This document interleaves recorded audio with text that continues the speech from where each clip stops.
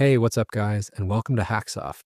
In this tutorial, I'm going to show you step-by-step how to install Tails OS, the amnesic incognito live system, on a USB flash drive. Tails is a special operating system built for privacy, security, and anonymity. Unlike normal systems, Tails runs directly from a USB drive, and once you shut it down, it forgets everything, leaving no trace on the computer.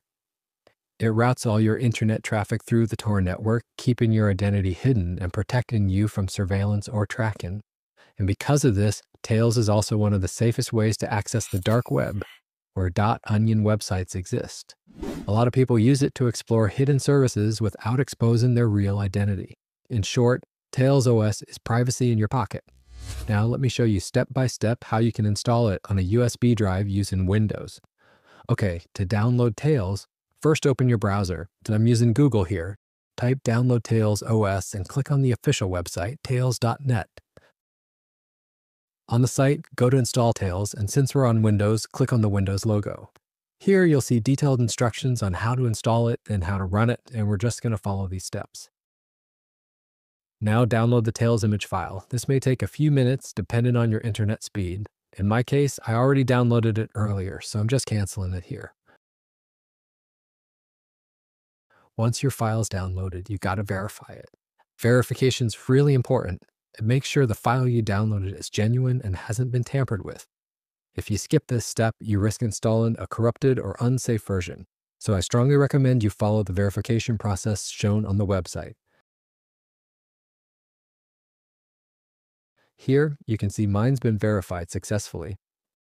But if you get an error, you're going to need to re-download the Tails image file and verify the new one again. Next, we need a tool to burn or flash this ISO file onto a USB drive. For Windows, the easiest tool is Rufus. Go ahead and download Rufus. Once it's downloaded, open the folder and run it.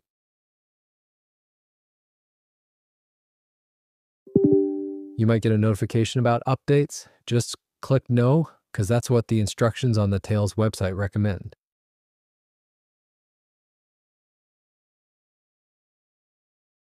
Now, once the Rufus interface is open, plug in your USB drive. Make sure it's got at least 8 gigabytes of storage. And remember, this process is going to erase everything on that drive.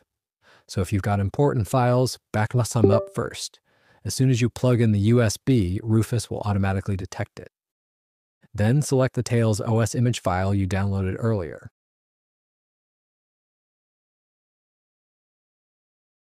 Once it's selected, click Start. Now just wait a few minutes while Rufus flashes the Tails image on your USB. When the progress bar is complete, you can close Rufus, and that's it. Your USB drive is now ready with Tails OS. Go ahead and shut down your computer. All right, now that we've created our bootable USB, let's go ahead and run Tails OS. First, connect your USB drive and power on your computer. As soon as you press the power button, hit your boot menu key.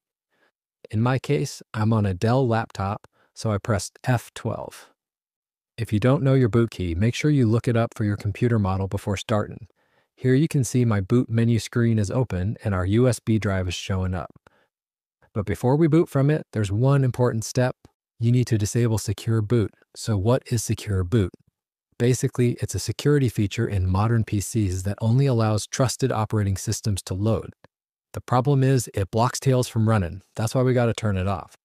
To do that, go into your BIOS setup. On most computers, you'll see an option for BIOS setup right in the boot menu. Once inside, go to the boot configuration settings. If your mouse doesn't work here, don't worry. Just use your arrow keys to navigate. Move down to the Secure Boot option and switch it off. In my case, Secure Boot was already off, but if you change it, make sure to save your settings before exiting. Once that's done, restart your computer and press your boot key again until the boot menu pops up. Now, select your Tails USB drive, and it's going to start booting into Tails OS. Remember, every time you want to run Tails, you'll need to boot from the USB like this. It might take a little while to load, but eventually you'll see the Welcome to Tails screen.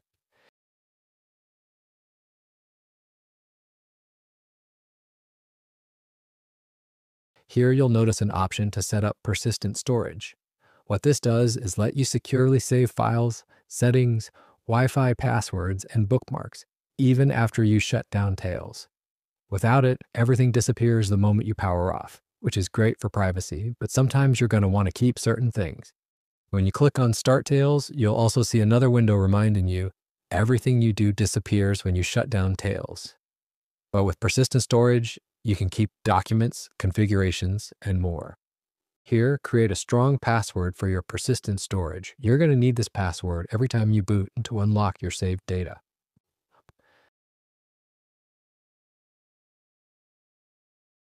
After setting the password, Tails will ask which features you want to enable inside persistent storage.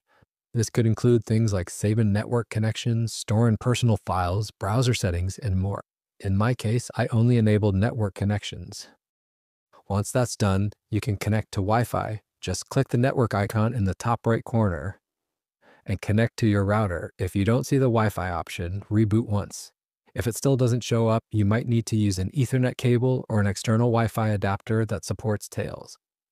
After you're connected, Tails will prompt you to set up your Tor connection. You'll see two options: connect to Tor automatically, which works in most cases, or hide your connection from the local network, which is useful if Tor is blocked in your country. There's also an option called configure a Tor bridge. You'd only use this if you're in a place where Tor is censored or restricted. Otherwise, just go with the automatic connection.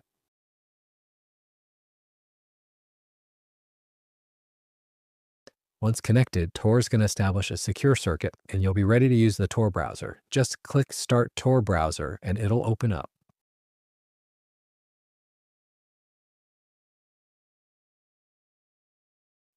If you want to double check that everything's working, you can go to check.torproject.org.